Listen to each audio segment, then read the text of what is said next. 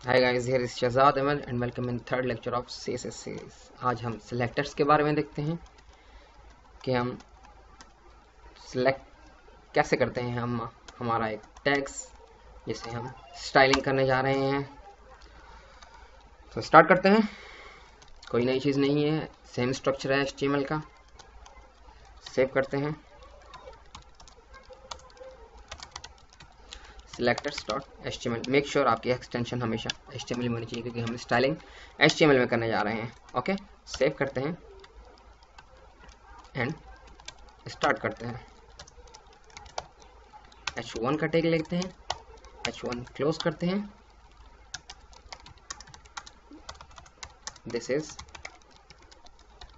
Heading selectors. Double click करते हैं, जो हमने फाइल अभी बनाई है HTML। आप देख सकते हैं कि आपका एक हेडिंग का टैग बन चुका है, आपकी हेडिंग तैयार हो चुकी है। ठीक है, स्टाइलिंग करते हैं, देखते हैं कि हम सिलेक्टर्स कैसे यूज कर सकते हैं।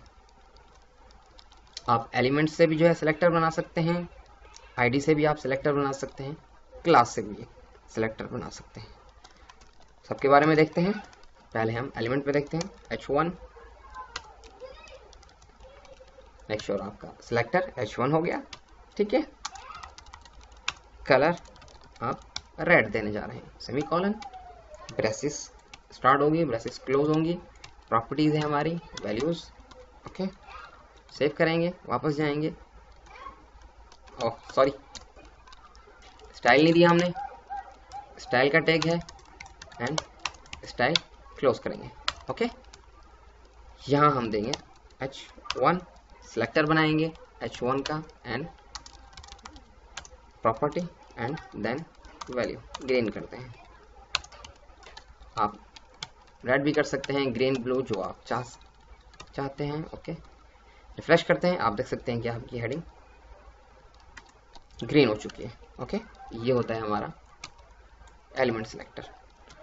अभी आप जहाँ कहीं आप H1 यूज करेंगे ऑटोमेटिकली वो ग्रीन करता जाएगा। आप P से भी कर सकते हैं, select P। Okay, paragraph, then paragraph close. This is a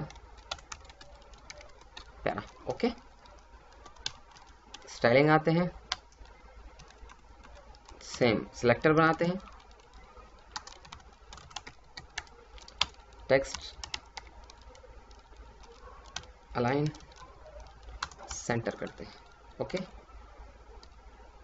आप देख सकते हैं कि टेक्स्ट अलाइन आपकी सेंटर हो चुकी है।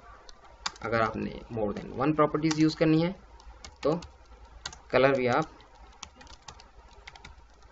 ऑरेंज दे सकते हैं। ठीक है, अभी आप जितने भी P बनाएंगे तो ये ऑटोमेटिकली ऐड करता जाएगा स्टाइलिंग के अंदर। ओके, नेक्स्ट, आई होप आपको समझ आ गया होगा। सेम स्ट्रक्चर रखते हैं। क्लास को हम देखते हैं।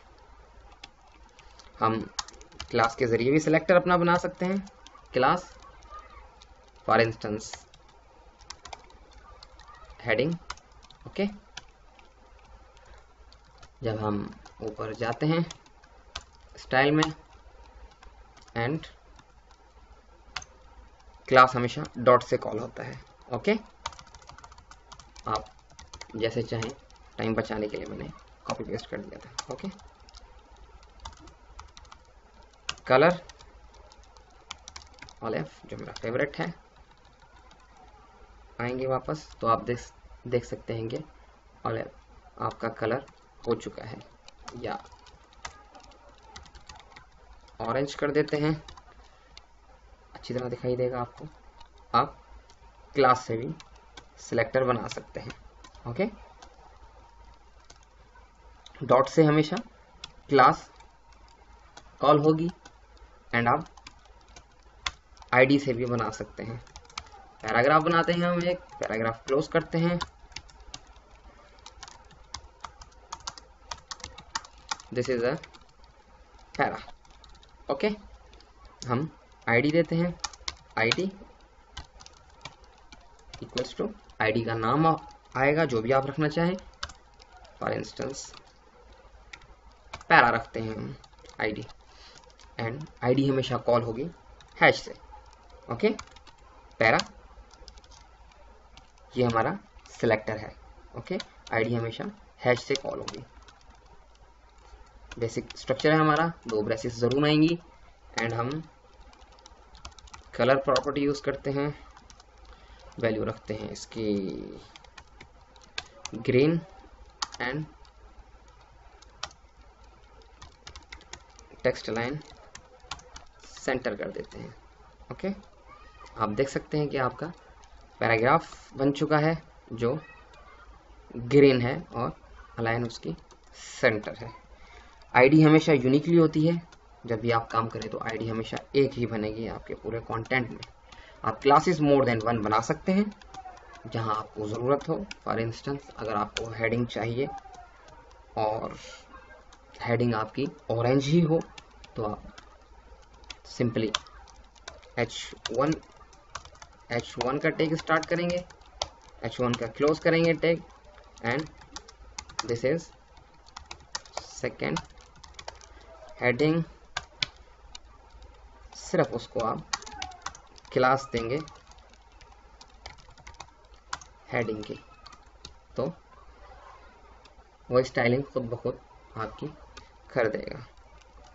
ठीक था, ये था हमारा सिलेक्टर्स के बारे में। सिलेक्टर आज हमने देखा कि क्लासेस से सिलेक्टर कैसे बनाते हैं और एंड आईडी से कैसे बनाते हैं, एलिमेंट से बनाते हैं, और भी तरीके हैं सिलेक्टर बनाने के, आप खुद एक्सप्लोर कीजिएगा। मुझे सब्सक्राइब करना ना भूलिएगा। Thank you for watching. खुदा हाफिज़।